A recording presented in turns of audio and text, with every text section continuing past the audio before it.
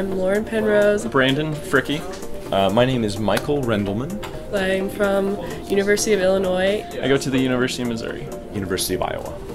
My experience here at Jump has been phenomenal. It's a lot of trial and error, a lot of troubleshooting, and kind of figuring out what works and what doesn't. It's been a really cool time, but it's also been a really big learning experience. The experience that I've had here at Jump has really helped me in learning to work with team members, work on a project, and stay goal focused really. Because in school you do work in groups, but you don't always necessarily get the experience of working as a team. I think at the beginning we were a little unfocused. Now every day we come in, we're okay, what should we do today? You've got to be innovative, you've got to think outside the box and really test your ideas, see if it's actually going to work or not. Getting to work at Jump where you get to come up with these ideas for simulations that can help just such a wide market is, I think, an amazing experience. I think it's really cool that we could possibly be making a pretty big difference in healthcare, and that we can make people, healthcare be safer for patients or more effective. This is able to show that